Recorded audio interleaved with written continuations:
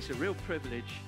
I find it a real privilege, and I'm so grateful for God to give me this opportunity to share together what the vision that we believe God has for this church for the year. Basically, the vision is based on this scripture that from Judah will come the cornerstone, the tent peg, the battle bow, and then every ruler. And I've put a little pictures up of all the four objects. So it's an object morning each morning this February, and I want you to know that each one is not a separate entity. They are all related. God always speaks truth upon truth. Doesn't speak spasmodically all over the place. He adds truth upon truth. And so last week we looked at from Judah. What does from Judah mean? And it's simply this, that Zechariah was speaking prophetically of Jesus Christ. And that when Jesus Christ would appear, he would come as a cornerstone and as a tent peg and everything like that. So it's all based in Jesus Christ. And so last week we looked at that Jesus Christ is the cornerstone. In fact, he's the central feature. When he came, he took center stage of everything that's being built. And particularly, we spoke about the cross. That you cannot disassociate Christ from the cross. They are one thing. And so then the message of the cross is central, totally central to our faith. And it's not a symbolic thing. It's not even just a speaking thing. It's when the cross touches your life. That's the issue. The cross touches your life. It's not about demonstrating symbols. It's letting the cross of Jesus Christ actually affect your life intimately and personally. So today we're looking that when Jesus Christ comes, he will come as a tent peg. Now, this was challenging to me in many areas, two ways. One was this: I am not a good camper. So I can't speak really from experience about tent pegs. The second thing was this, that I couldn't understand what was Zechariah saying. What does it mean? Jesus Christ will come as a tent peg. That was a great challenge to me.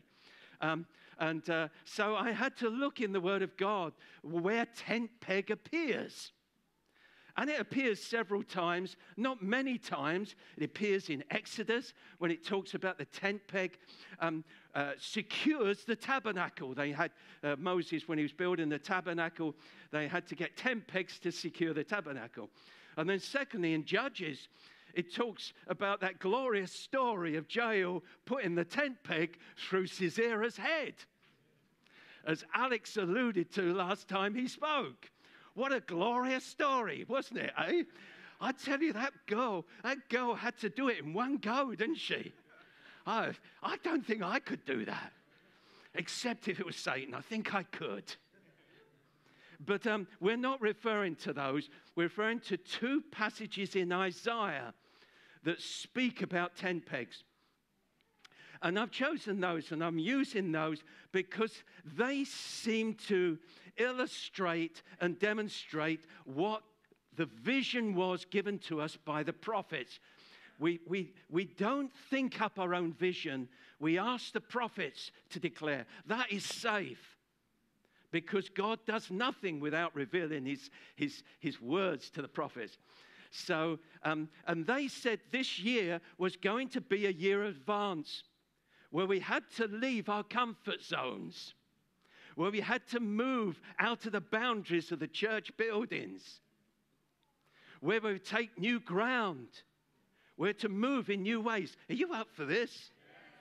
So that was the word of God to us, that we were to step out in new ways and extend our boundaries. Exciting, isn't it? So I want us to look in the first passage is in Isaiah 54.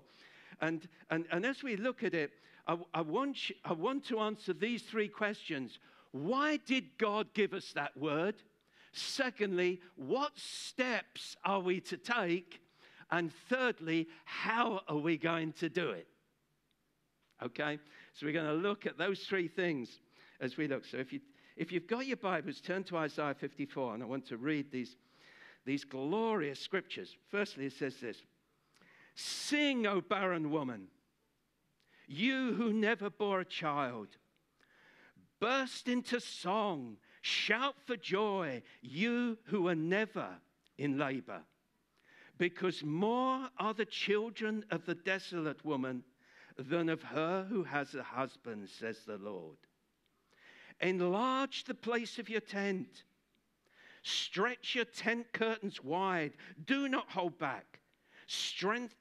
Lengthen your cords, strengthen your stakes, for you are spread out to the right and to the left. Your descendants will dispossess nations and settle in their desolate cities." Isn't that wonderful? The first thing I want to say this to you is God loves to heal barren people. He loves to do it. He doesn't just want to do it physically. I believe he wants to do it physically.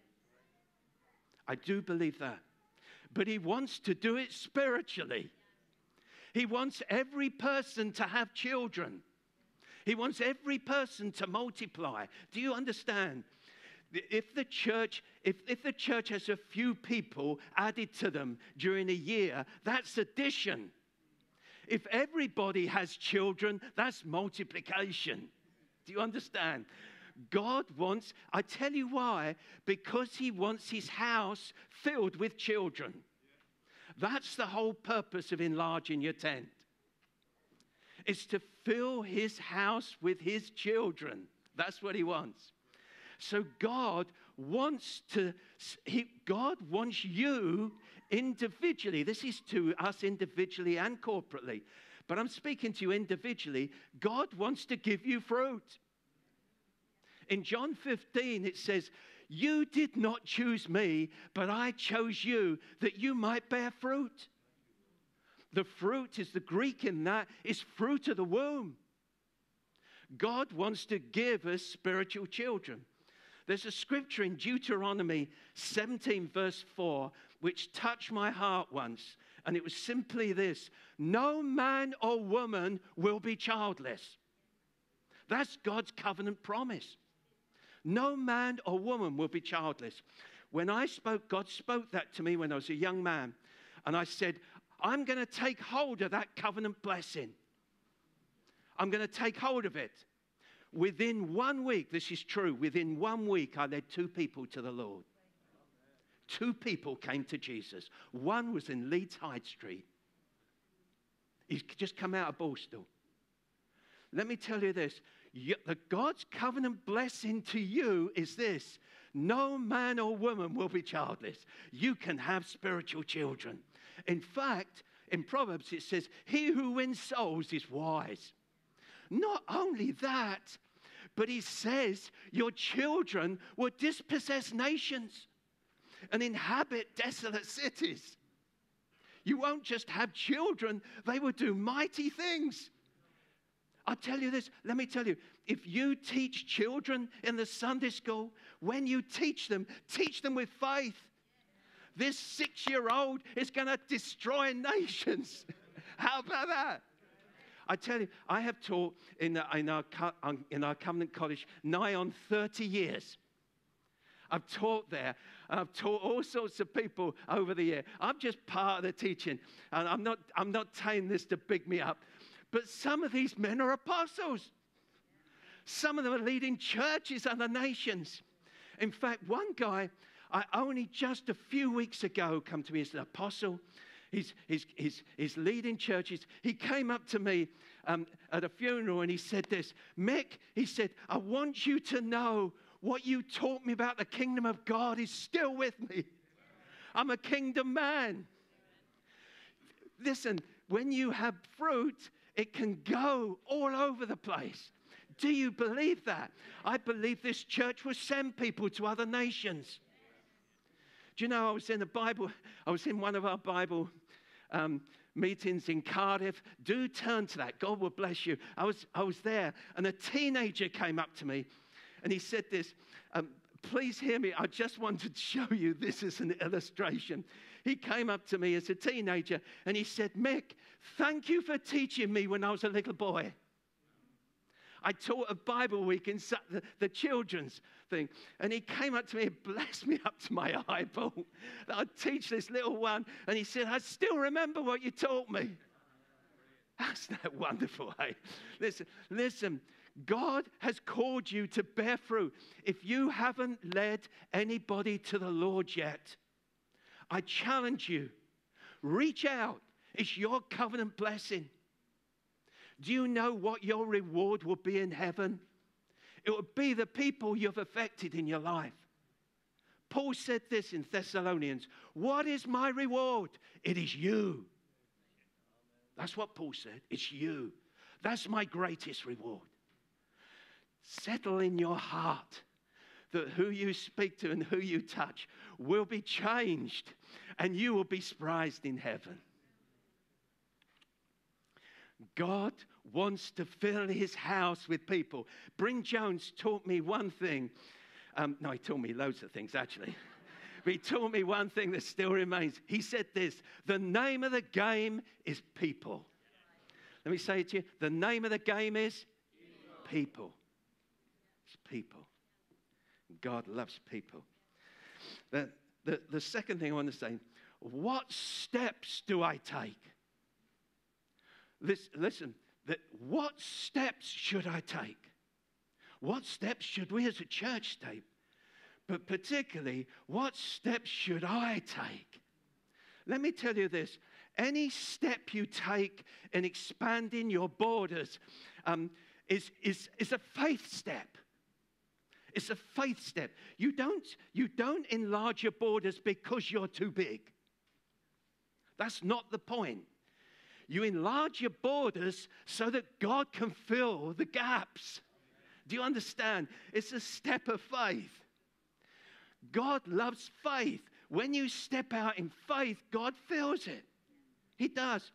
A few years ago, we planted a church in Neath. We planted a church in Mayhill. Suddenly our congregation shrunk. No, it didn't. God filled the space. Look round. The building is too small for us now. If we want to see more people saved, we have to take steps of faith. Do you know, there's a lady in the church, it just illustrates this point to me. I embarrass her. This is Kalechi. Kalechi came here, and she came into this country, and she needed work. She needed work and couldn't get work. So she took a step of faith. She bought a set of clothes for work. She didn't have a job, but she bought a set of working clothes. And God saw that step of faith and gave her a job. She's got her own business now, Kalechi, haven't you? God loves it when we take steps of faith. Now, as it happens, I want to give you two stories of people that took steps of faith. They're wonderful stories. In fact, they were from the tribe of Judah. So I can say from Judah. One, his name is Caleb. Now, I tell you what, I love Caleb. He was well past the age of military service. He was past the age of serving in the temple. In fact, he was 85.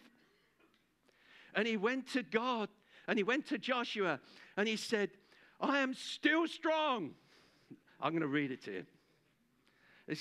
I just love this story. Let me read it to you. Listen, he said this. Now then, this is Joshua 14. Now then, just as the Lord promised, he has kept me alive for 45 years. Since the time he said this to Moses while Israel moved about in the desert. So here I am today, 85 years old. How about that? There's hope for us all. I am still as strong today as the day Moses sent me out. I'm just as vigorous to go out to battle now as I was then. Now give me this hill country. Give me this hill country that the Lord promised me that day. You yourself heard that the Anakites were there and their cities were large and fortified. But with the Lord helping me, I will drive them out. Hallelujah. I tell you, I'm up for that. I want to take hill country when I'm 85. Listen, folks, do not discount yourself. Do not discount yourself any age. No age. If you're young, God will still give you mountains to take. He will. If you're not too old to take mountains. You say, well, I'm a bit immobile now. Well, rob Satan from your rocking chair. It doesn't matter where you are. God wants you to destroy the enemy. And God, with you, you can. Listen, folks, you can take mountains. I'm challenging you this morning. Ask God, give me mountains, Lord. Give me mountains to take. Give me enemies to overcome. Oh, I am so excited about this. We have a room of people that can take mountains for God. The second guy, I love these people. His name was Jabez. Do you know what his real name was? Pain. That's Jabez means pain. Fancy being called, what's your name? Pain Walford.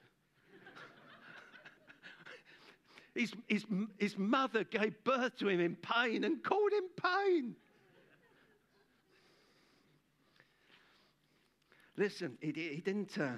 let me read you about Jabez. I love this.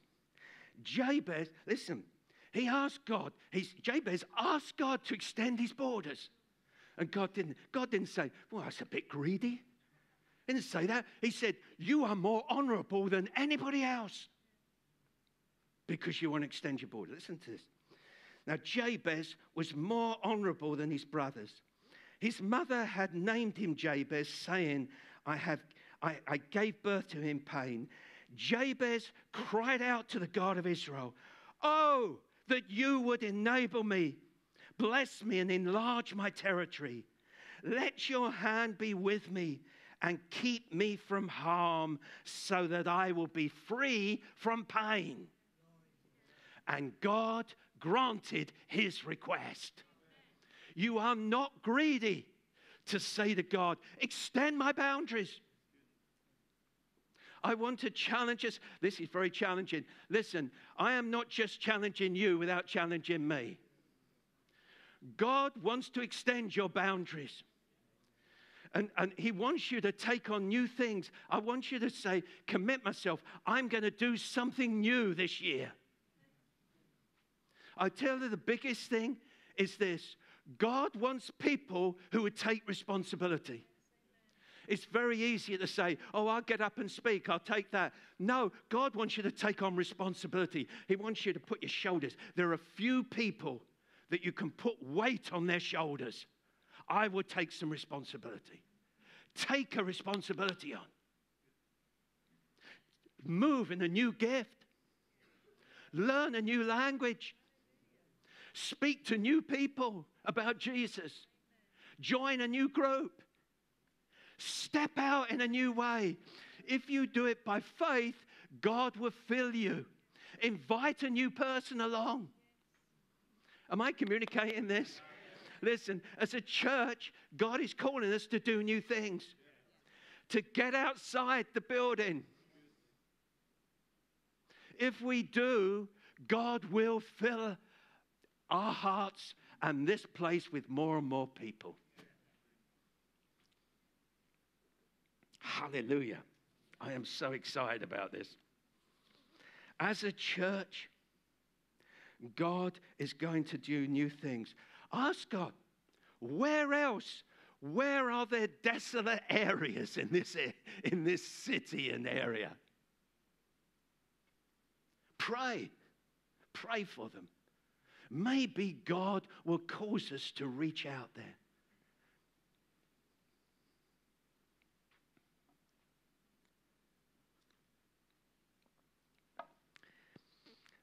Third thing is this. He says, strengthen your tent pegs. Now, I come to the conclusion is this, that to enlarge the borders of a tent, you have to move the tent pegs. Is that right? To have a wider area, you have to move them. But God doesn't say there, move your tent pegs. It says strengthen your tent pegs.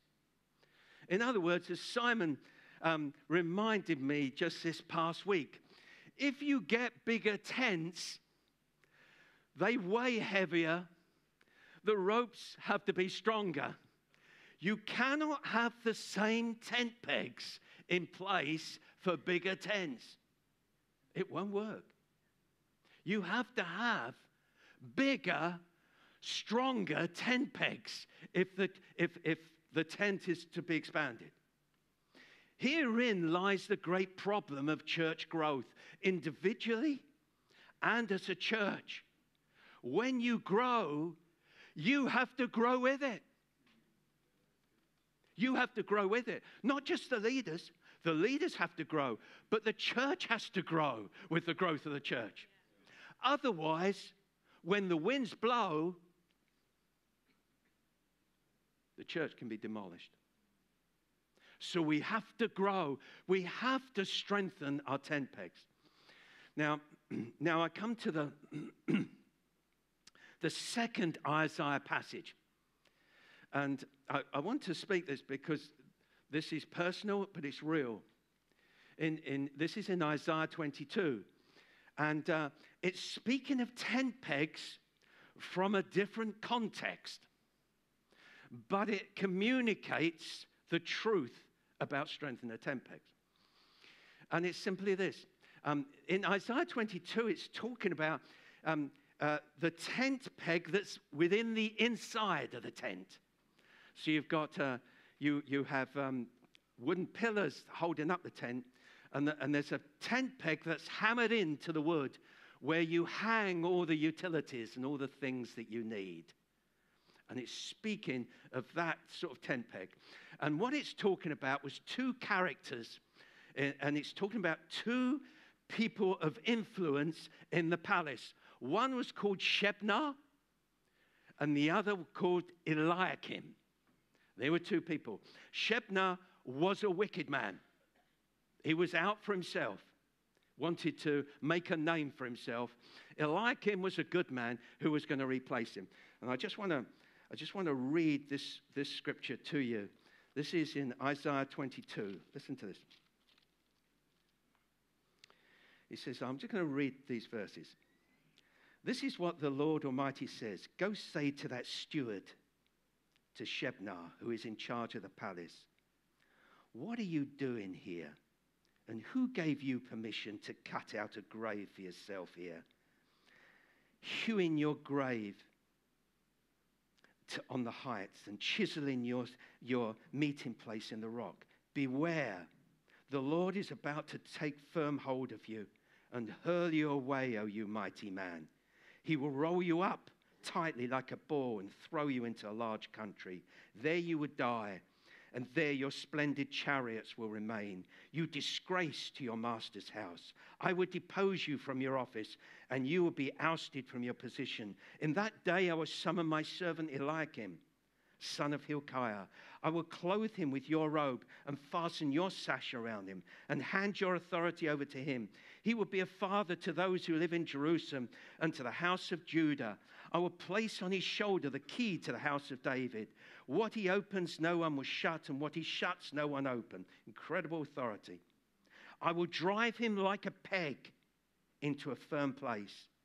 He will be a seat of honor for the house of his father. All the glory of his family will hang on him. It's his offspring and offshoots. all its lesser vessels, from the bowls to the jars.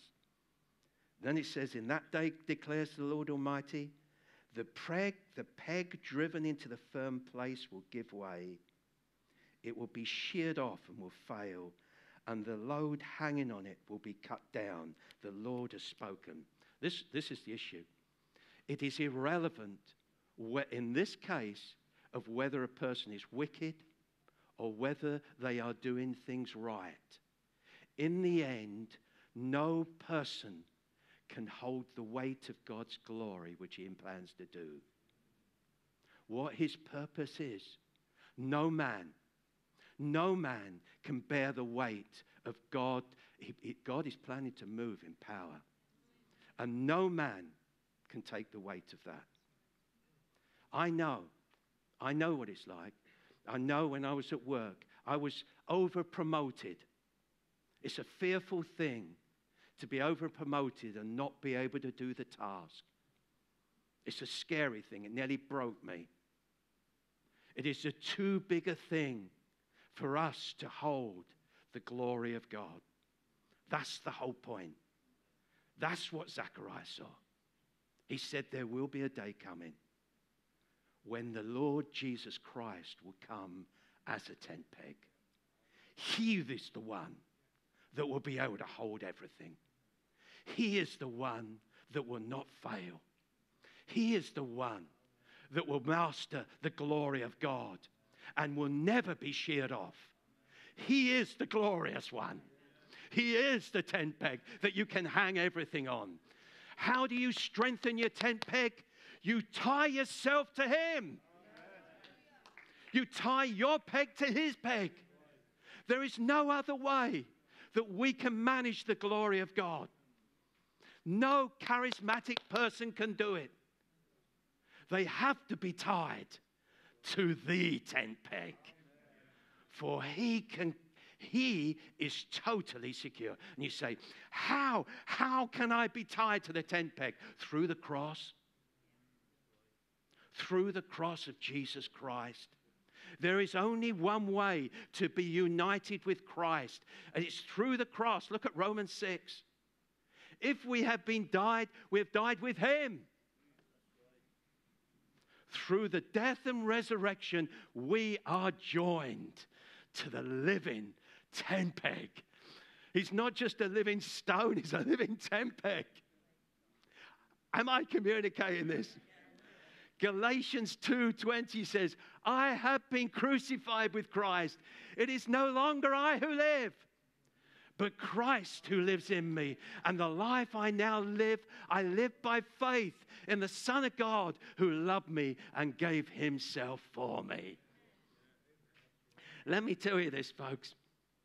We are not just preaching about the cross. We are not symbolizing it. We are living it.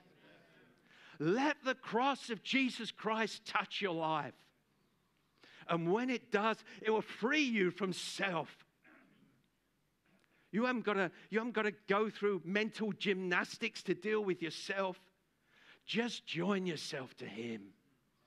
And I tell you this, that's how you can enlarge your boundaries. You won't do it on your own. You would do it by being united to Christ. Oh, folks, let the cross of Jesus Christ touch you personally and intimately. It isn't all talk. It's death and life. Let God touch you in this way. I just leave these challenges to you. Can I say this? It's so difficult. When you preach, you can forget everything by the time you had your Sunday dinner. But I don't want you to forget this. I'm telling you, folks, get to life group. Get to life group. When you get to life group, talk these things through. I want you to ask yourself this.